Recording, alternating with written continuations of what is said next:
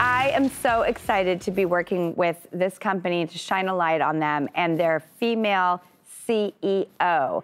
Because at the age of 27, a family tragedy thrust her into the spotlight when she became the youngest female CEO of a publicly traded company firm at the time.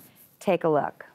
Lifeway stands for something. It stands for survival, resilience, and taking care of yourself, your family, and your community. Well, Lifeway kefir is like a probiotic cultured yogurt. It's like a smoothie, maybe would be the best way to describe it. It's got like a tangy, effervescent texture and flavor to it. Kefir originated in the Caucasus Mountains, where the people who lived there lived past 100 years of age, and they attributed their longevity to their consumption of kefir. My ancestors basically passed it on generation to generation. When my parents started Lifeway over 30 years ago, there was no kefir in the United States, and they really launched an entire new category here that's with a 2,000-year-old product. We were one of 42 families that were allowed to settle in Chicago in 1976. We defected in the middle of the night from the Soviet Union. You can only take one suitcase with you. We came with $116 in our pocket. You know, my parents didn't speak a word of English and started this business. My dad really wanted me to come work in the family business. I spent 5 years working with him side by side. He really empowered me.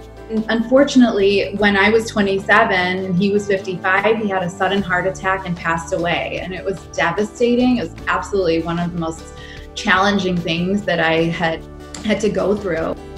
Ultimately, I became the youngest female CEO of a publicly traded company.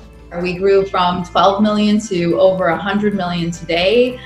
We went from 70 employees to over 300 today. And I hope that there's, kids watching me, young people who have a dream for an idea, a business plan, whatever your dream is, to go forward, just go do it and don't stop. Fantastic words of wisdom. Please welcome the CEO of Lifeway Foods, Julie Smolyansky. Thank you. I have to just have a sip right now. So my mom raised me in California in the 70s and 80s, and she was a kefir fanatic. I marveled at the chance of talking to you, and then I just felt like, wow, we have a lot in common with 2 daughters and going to work so young. When I was reading about your life, you really had to hit the ground running at a very young age. Yeah, well, nobody believed in me. My father's friend said to me, 5 feet away from me, on the day that my dad died, there's no way a 27-year-old girl can run a company. That's it. It's over. Sell your stock. And, truly nobody believed in me. They said it to my face. And you learn how to stick up for yourself. You learn how to advocate for yourself. But more importantly, I learned how to trust my gut and have confidence in my gut, in that intuition that we all have, that I think women especially have this untapped intuition that, we know how to lead in crisis, and we know what to do, and that, following and taking care of your gut, to me, has become, my purpose, and helping people make those healthy choices.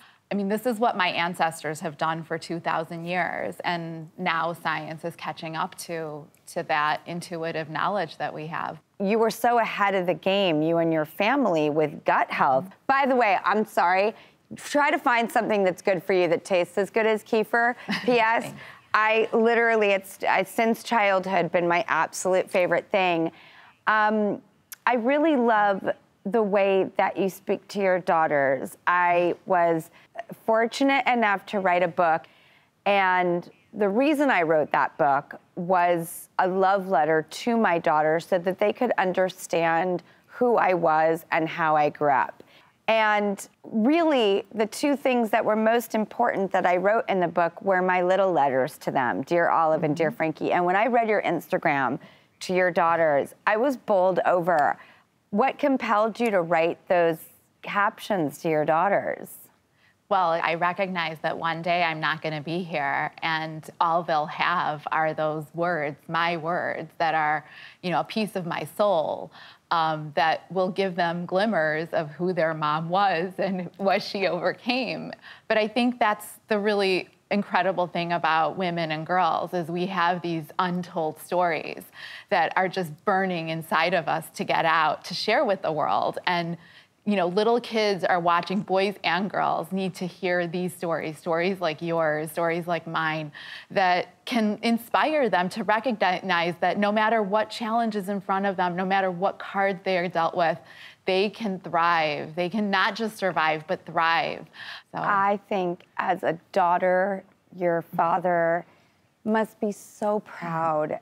I thank you, Julie. Likewise, thank you so much. I'm just gonna give a quick shout out to the 7th graders at Near North Montessori. My daughter's friends all helped me get my outfit together. Everyone voted. So good job, Near North Montessori kids. And yeah, my daughters, Leah and Misha, we did a whole fashion show. So we got the whole crew involved in the fashion.